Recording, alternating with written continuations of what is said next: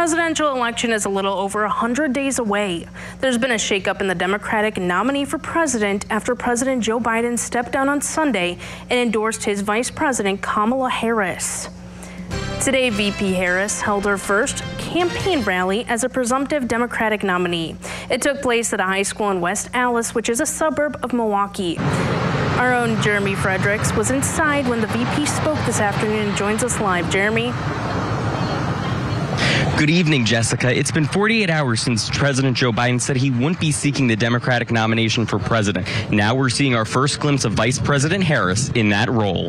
Vice President Harris spoke about her goals, ensuring Americans have access to affordable health care, supporting the middle class, and allowing access to abortions. Ms. Harris said it is an honor to receive an endorsement from President Biden.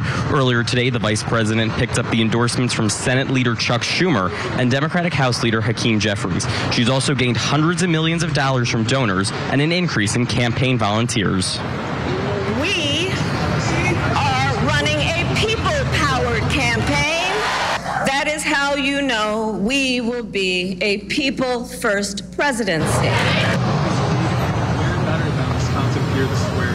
Vice President Harris used her experience as a prosecutor to prosecute the case against former President Donald Trump, the Republican nominee for president. She also talked about the cases and convictions against Mr. Trump, including being found guilty of 34 felony counts in New York for the hush money case.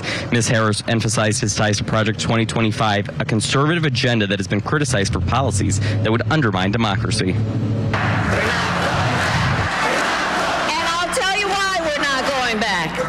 Because ours is a fight for the future. And it is a fight for freedom.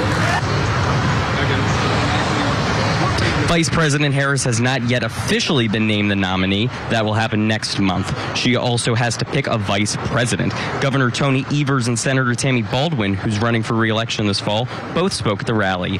We got our first poll today between Mr. Trump and Ms. Harris. It shows the VP up by 2 points, slightly better than Mr. Biden was polling against Mr. Trump. That is well within the margin of error. Reporting in West Allis, Jeremy Fredericks, Newswatch 12.